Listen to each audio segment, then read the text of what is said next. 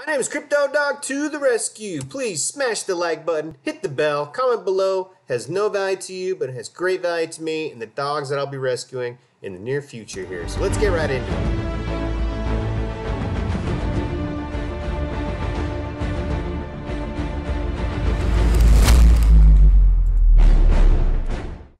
All right, today I wanted to go over, the Fibonacci retracement in the universal crypto trading technique that I have been doing in the past 3 videos. It's been about a month or so since my last video. There isn't really anything really to show you, but I thought I'd get back into Fibonacci, so I kind of explain myself as far as what I'm looking at and what professional traders are looking at when it comes to futures traders and just day traders and swing traders, obviously. It's something that they actually do use as a small accentuator on possibly where more probability than not of where the market is going to be going. It's not an exact science. Nothing is. Obviously, you can't predict the future, but you can put probabilities on everything. Everything we do in life is based on probability. I don't care if you're walking across the street or you're at a light in your car and you're driving through an intersection.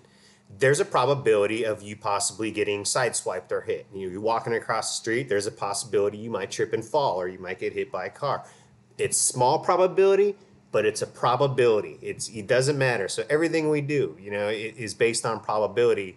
And nothing's different when it comes to, trading stocks or coins. So Fibonacci, I wanted to touch on it when it comes to the universal crypto trading style. And I've been telling everybody in the past 3 videos, using the MA, the 10 MA, the 100 MA, the MACD, and the Fibonacci retracement, and of course the language of the candles itself. But in this one, I just wanted to touch on Fibonacci and exactly how they are using it. Now, I've watched a lot of videos on people trying to explain what Fibonacci is, and it's really hard as far as what is Fibonacci. Well, obviously, Fibonacci was a person in the 11th century.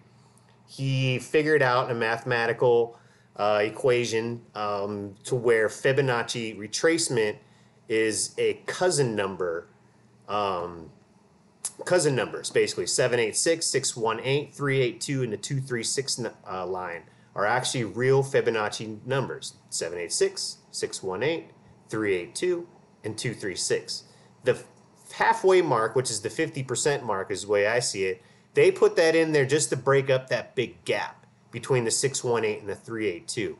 It is not a Fibonacci number.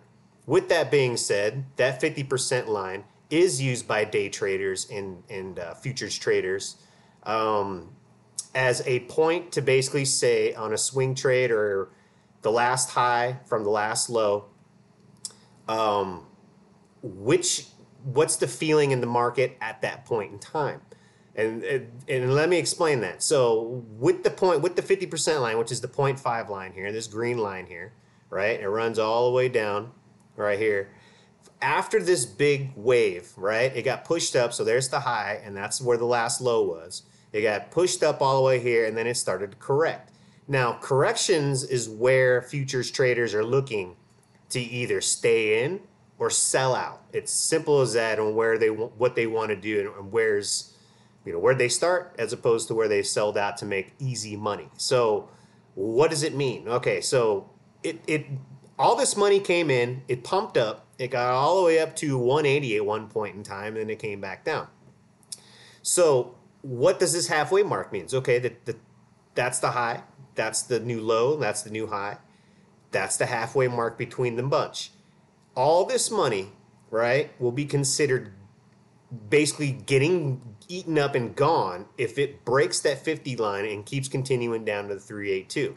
So the 50 line is really something that they look at to say, okay, is the market going to keep stair-stepping up or going sideways and not going down, or is it going to go down? Because if they say, okay, I'm scared at 50, you're going to lose more profits because if it starts dramatically running down. And as you can see, this one, and I'll zoom into this one from the 50 line, right? So everyone's waiting. It's getting sold off, right? It's getting sold off because people are taking high profits as much as they can. And it comes here, and this is where you see the greens start eating it back up. They don't want it to go down here. They don't want it to go down to the 382 as a big bar, you know what I mean? As an actual, the Reds win the day. So as you can see, they barely won the day. And then it comes back up. It doesn't break the 50 at that point, and then it just keeps going kind of sideways. So the Fibonacci is really, really, it does multiple things. So that's one thing it does, is that 50% line for futures traders, basically saying that there's a rally of sells off. It's gone half past the 50% line, and it's constantly going down. So you better sell out, because all that money is now gone for the most part. All these people have eaten it up for the profits, and it's making it a sell. Well, it hit the 50 line, and it's relative. It's not perfect in any way. It's just a relative cousin number to help you kind of break up the, and so when it comes to Fibonacci, when it comes to the 50% line, that's just a breakup from Fibonacci. But the futures traders do look at that, basically saying that all that money's been gone. If it breaks that and continues down, it just becomes a massive sell-off. And I've seen it happen more times than not. Doesn't happen every time, because we're based on probability.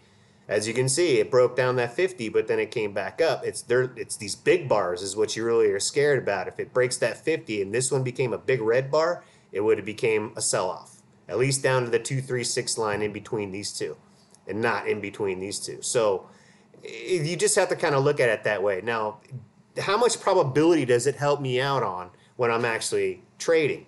It doesn't give me that much probability when it helps me or not help me. So, I put 5-10% on my Fibonacci retracement probability-wise if it's showing me, probabilities that it's not going to continue going down past that 50% line. So again, that's one thing that Fibonacci does. Now, Fibonacci retracement lines, these 618, 382, 2369, 236, and 786 are actually real cousin Fibonacci numbers, okay? So they act as support resistant lines when things are going up, right? Or things are going down. So you would consider, let's say this big green bar, right?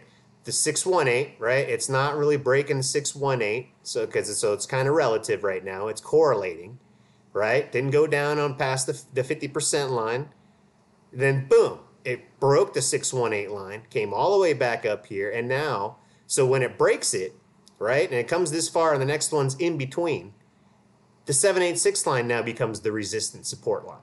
So they're just small stair step up correlation support resistant lines to help you kind of consider what's going on in the market. Again, I only put 5-10% on this because this is probably one of the last indicators I look at initially, right? Because again, I have my 10 MA, my 100 MA, and then my MACD is set at 10 and 100 as well for my convergence divergence lines. And it works out great for me. Again, I did 7 out of 8 trades last time. So my last 3 videos, just to show you guys how I'm doing it. And as you can see, I'm always retracing my Fibonacci lines because I'm on swing trades. So I put them in between my swing trades, or at least time frames within that, for the last high to the last low.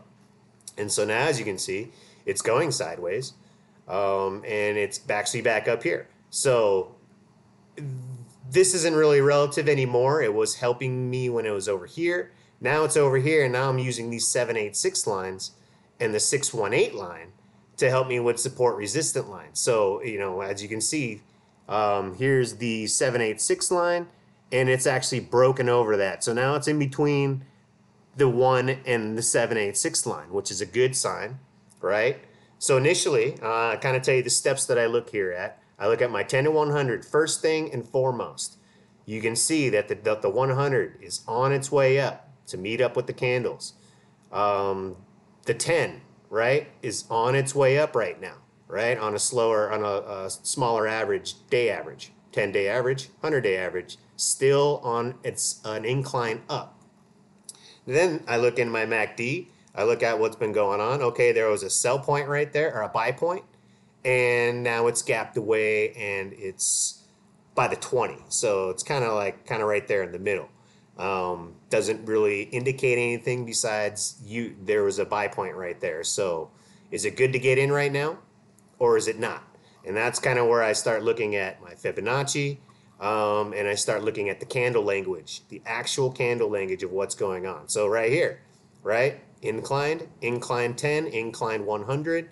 It popped, it crossed over the red. The next one turned green, and now it's far away from the red, and the red's coming back up to meet it. So what's going to happen? Is it going to correct a little bit? Is it going to come back down in the blue, or is it just going to keep going up on a constant up? You know, is it going to make a new high? Is kind of the question right now, because 280 was the last high, right? From this last high, 278, 279. So that's the question. Is it gonna go up, or is it just gonna keep going sideways, and and then kind of everything comes to a precipice again? It starts meeting up. It's consolidating. But we'll see, because obviously now this is gonna have to doesn't have to, but more probability wise, the blue convergence line is going to cross below the divergence line, which is a sell point. So there are things to consider here. It is on a power play. So, but my probabilities are not where I want them to be to buy in right now. So those are the things that I look at. I want to be confident in my trading, and I'm not that confident in my probabilities. Probably give myself 60% right now. Not enough. 60, 65%. I want 70, 75% at least, or I don't make the trades just because coins are too volatile. Those are the things that I look at. Obviously, another thing I look at is the crypto fear and greed index, because that shows me what the sentiment analysis is generally kind of doing in the market right now. So greed today, 70. I mean, that's great to see. 67, 68. Last month was 42. So it's a huge, huge difference. And everybody's getting on a pump. And obviously, I look at the coin market cap. It's at 271 billion right now. Bitcoin's at 87.24. Ethereum's at 268. Looks like there's a little correction now going down here. But when I actually look into my Ethereum USD, I use Kraken because I just want to cash out into my cash wallet, and then keep the profits when I buy back in, hopefully.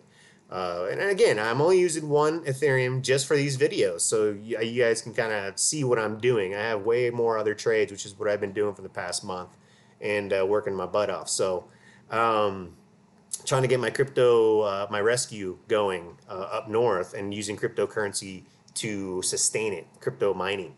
So I have a crowdfunding that I'm going to be starting here soon to do that. So I would really appreciate some support with that, but that's up to you guys.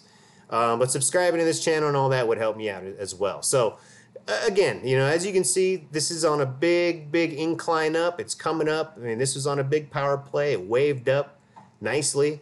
Looks like I had good 2 waves on here, 3 waves, 2 small ones, 1 big one, and now it's going sideways, and it's in between the 1 and the 786. So what's it going to do? Is it going to recorrect and kind of stay down here? Is it going to drop down, or is it going to keep going up with the small correction at the moment? Well, that's what I'm looking at, and so that's where I'm kind of looking at my MACD. It's gapped away pretty well, so the buy point was over here, and it's gapped away. So I kind of missed it for this Ethereum trade, but I have other trades running right now. So I just thought I'd make a video for this. I wanted to show everybody that what Fibonacci is all about. What actually do traders look at when they're looking at Fibonacci, and what are they using it for, right? So the halfway mark, again, is not a Fibonacci real cousin number. It's just used as the halfway mark to say all this new money that came in, okay? And if it crosses down underneath that 50 and stays underneath that 50, all this new money is considered gone. And that's why everybody's selling out. Everybody just wants profits, obviously, after a big pump. So that's sell out to get your money. And now everybody starts getting a little scared, but they don't want it going down. So boom. I'm not saying futures are controlling it. I'm just saying that they're indicating that, they're not that scared where they just start clicking that sell button. Sell, sell, sell, sell, sell, sell, sell.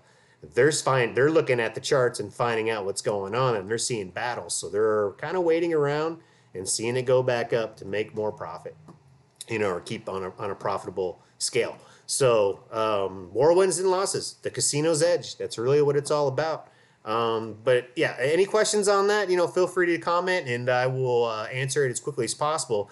to give you a rundown here. You know, I didn't just learn this stuff from YouTube videos and so on and so forth. I had a mentor. He's retired at 40. He was one of my professors at one of my schools. And, you know, he's a stock trader. But, you know, trading stocks and trading coins, there really isn't much difference as far as the market goes with technical analysis. It's just more volatile. But the MAs still mean the same thing. The MACD still means the same thing. Fibonacci still means the same thing. It all means the same thing. So nothing's really changed.